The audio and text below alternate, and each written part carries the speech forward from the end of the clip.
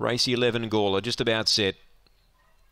Favourite in 2, second pick in pink. Number 8, set, lights on, lure runs. Race-11 Gawler, they're ready. Racing, Can You Go Wild began well. Emily Zero's crushing down from the outside though. Gets a half clear, can't clear the inside dog. Can You Go Wild led Emily Zero a half a neck. 5 lengths away, Rockin' Richard. Then Chief Sidekick, Springvale Lizzie and He's All Ours. But off the back, Can You Go Wild slipped away. Emily Zero trying really hard. But Can You Go Wild kept the rail and won the race by 3. Emily Zero second, Rockin' Richard third. Fourth was Chief Sidekick. Next in Springvale Lizzie. Last in He's All Ours. The time is sizzling here, 22.60. It's a good run. Number 2, 22.60.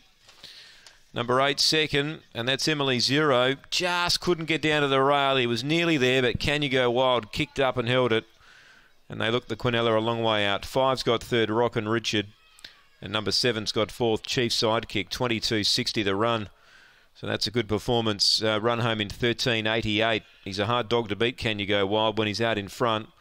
When he's against the rail like that, it takes a pretty good time to run him down when you're running that sort of time. 22.60, 3 1/4 by 3 the margins. Paul Bodsworth, the winning trainer, and has got the money here in race number 11. No respect lost there for Emily Zero, though. He was very good in defeat. He's run second, and number 5, third, Rockin' Richard. And 7 is fourth. 22.60 the run. That brings us to the last event, race 12. It's due in 13 minutes.